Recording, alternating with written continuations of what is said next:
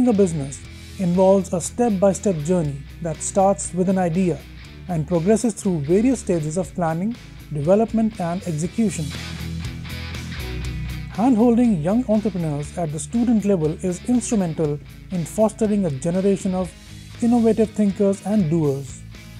SREC SPARK Incubation Foundation is one such institution that provides support, mentorship and resources to make meaningful contributions to the economy and society. SREC SPARK Incubation Foundation is a Section 8 company which comes under Sri Ramakrishna Engineering College, Coimbatore.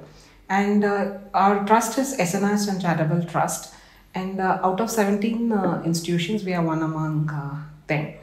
And this incubation center facilitates the young entrepreneurs who want to convert their idea into the final stage of product, go to a journey of startup. We facilitate all the facilities in our incubation center. The incubation center basically is for the stakeholders which we have developed. The students come with a very basic idea. They don't know how to bring that idea into a product. So incubation center asks them to pitch in their idea, validate them with a panel of members, and we see that whether that product is viable for the market, which is needed for the market, and we will take that product if it is going for the next stages. So we give them seed fund, we prolong them with the mentoring, networking sessions. So we make them to the next level. So the products which are out of that idea, first the MVP model is being generated. After the MVP, multiple stages of grants is required for them to go for the next stage. That is also being taken care by the incubation center. We go with the 3 different models. One is the launchpad model, where the students come with no idea how to go to the startup journey, entrepreneurial journey. So we teach them from the basic level. The second is they have a product with them, go into the market, we teach them how to go into the market. Third is that already they are established, they need a rental basis. So that also is being provided with the equity based model. And basically here in SREC SPARK Incubation Foundation, we have 12 incubatees as of now. And out of 12, nearly 6 are women entrepreneurs. And in that journey, we have 3 different portfolios. We are focusing on EV models, we are focusing on waste management, we are focusing on AI-based models. So we are segregated this. Engineering solutions is being given in all these 3 focus areas. In that, specifically to say that for AI domain, we have rbg.ai, where they give AI solutions for many industries. And for the projects which has come from the industry, we have the exchange program also. We give them the tender and ask them to complete the projects. So when they entered into the incubation center, they were around 4 members. Now they have been expanded to 60-member team, and the stakeholders are getting benefited by the recent trends in AI. That is the RBG AI. Our general approach is basically getting the requirement from our client. From the requirement, we try to see which is the best suitable idea that works. The moment we have, let's say, a basic idea of what the solution would look like. Let's say, for example, one of our clients is BDO, where we are extracting bills, shipping bills, and giving them a JSON format. JSON is nothing but a key value pair output that they can utilize in their system. And the bills that they have shared with us have a very complex nested tables, that is tables inside tables. So in order for us to give them the output in that particular format that they needed in, we had to first implement OCR based system, where OCR stands for optical character recognition. So we are recognizing text from the image that is then converted to a particular, let's say, we are recognizing characters, then we are phrasing them into words, once they are phrased into words, then we are mapping them based on the requirement that the client has.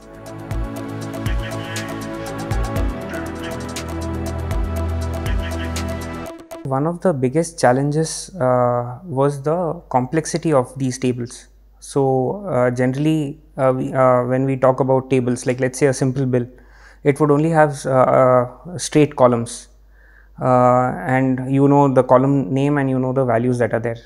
But in this case, each page will have multiple tables and there are different types of tables. So that makes the extraction challenging. So that was one. And another thing was that they were expecting something, some certain level of accuracy from us. They wanted a 90+% accuracy in terms of extraction. So that was another thing that we achieved, where we were giving them 95% plus accuracy. Apart from that, another thing that was an innovative idea from our end was notification system, where for any kind of say if there was any issue in terms of extraction, our system would tell them that okay, there's this particular section where you can look into, there may be an extraction issue.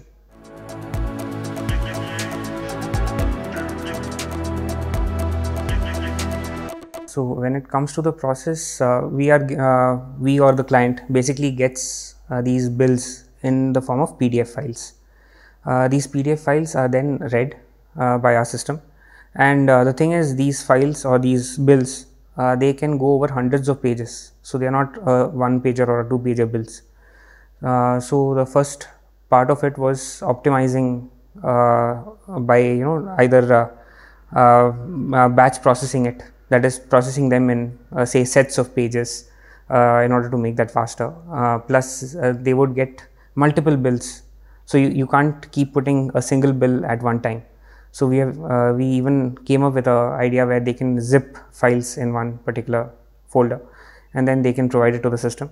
Our system then forms a particular queue where we are handling say like let's say when you go to a mall, you don't have one single counter, you have multiple counters.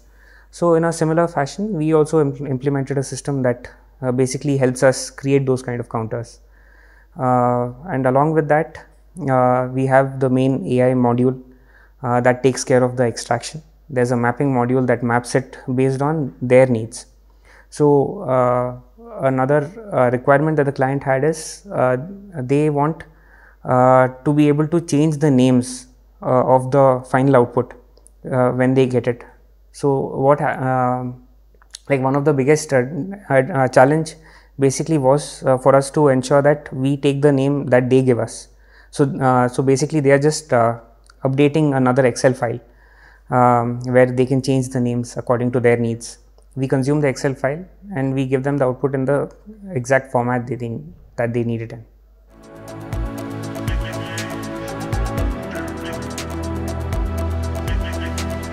We are trying to become a center of excellence for certain colleges, where we can get the college also to help us out in terms of growth, not only from let's say project perspective, but also in terms of resources.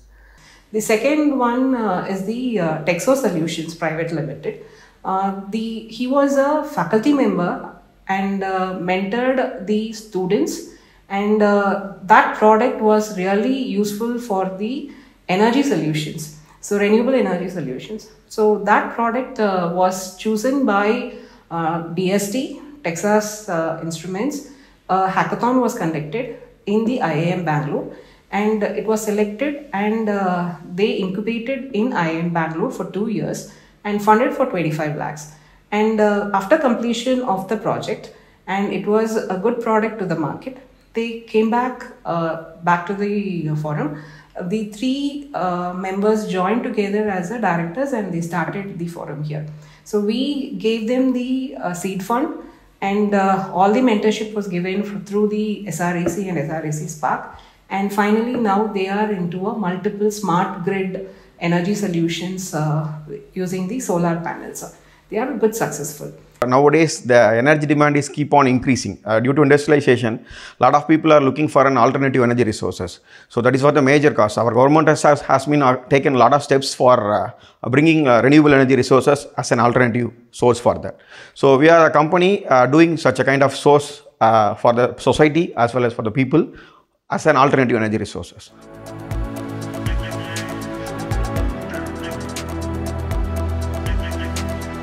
So we have identified a solution called private power sales model. So everywhere people are getting the power from the grid. Right now we are planning by installing our own power plants in their roofs as well as in ground mounted also. So we will be providing the power for them as a private power sales. So they will be getting the power from our side as a private power.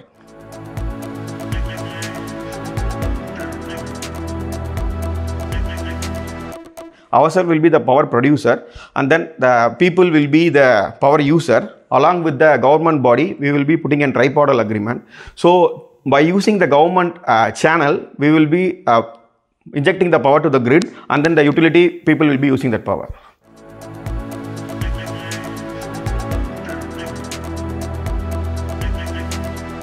So innovation in the sense, we are right now focused on best technology, battery energy storage system. So it is like a container based battery energy storage system. Normally in peak hours, there will be more demand. So normal in India, 4 to 5 hours irradiance will be very high. Solar irradiance will be high. Remaining hours, we are looking for an alternative energy source. So during that time, our best technology will be a suitable one. So from the morning hours, it will be getting charged. During the night time, from the best, the power will be injected to the people. Our USP is we are focusing on the converters, right? So we are having a module based converters. So that will boost up the solar power out into an 3x times. So we are using an MPBT based boost converter that will boost 24 volt into 120 volt. So it works on normal MOSFET based boost conversion. So it will convert, it is a purely transformer-less methodology. It will boost getting the input from the solar panel. It will boost thrice the time.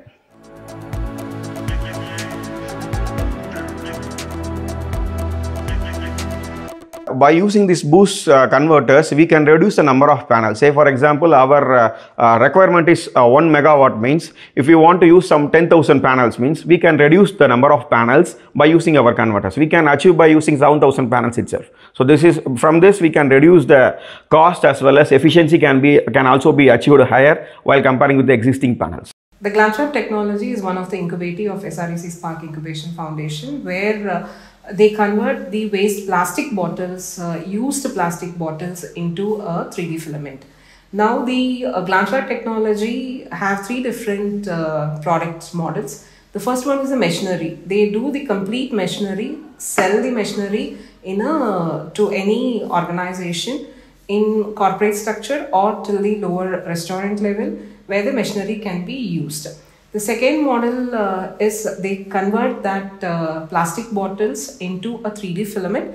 That 3D filament can be utilized by the industries or by any academia institution also, where it has been nowadays commonly used for doing all the project models. The third is this 3D filament can be directly connected to a 3D complete machinery, a model machinery, where 3D printing machinery. That 3D printing will be giving us the gift articles, models, or any type of prototype which you want to develop. All those things can be done directly connecting the machinery to the 3D printing machine. So these 3 models are being generated by the GlassWrap technology, where they have patented it and they are taking it forward.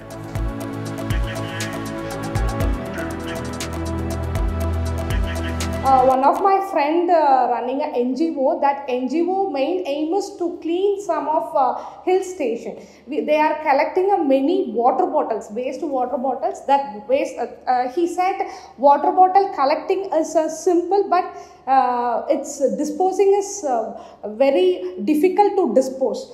First scenario is that. Second scenario is one of my students, they are producing a 3D model in 10 mm model. Its cost is so high.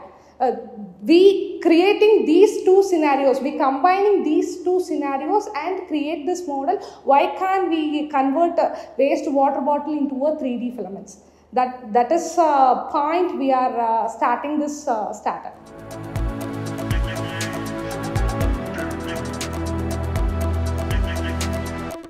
First company to produce a machine, hybrid machine, it's convert a waste water bottle into a 3D filament as well as 3D printing models. Now 3D filament making is a separate process, 3D printing is a separate process. We have only one machine to solve these two problems. We are just putting in 3D waste plastic bottles, it convert as a filament as well as a printing model. It's a single machine. Most of the students, at the students' point of level, it has a project level. So they are giving a lot of innovation ideas, but they don't know how to go into the market. Whether the entrepreneur journey, will they be able to take, whether they have the passion towards that. All those things will be kindled by the incubation center and the innovation center in the campus. So the incubation center will have a pre-incubation center where the students will be pre-incubated if they have a good idea. So if that idea can be given as a seed fund to them to convert that to into minimum viable product. So the students will know that they are capable of doing an innovation project. So if the project is good and if they want to come to a journey of startup, they move, we incubation center support them. So nowadays you know that than going into an employment, the job creators are more important. So according to our Make in India and all the schemes which has come. So moving towards the goal objective of the country, we take that students into the next level of innovations, idea to the product. That can be done for the students. These centers play a pivotal role in bridging the gap between academia and industry, fostering economic growth and creating a sustainable innovation ecosystem.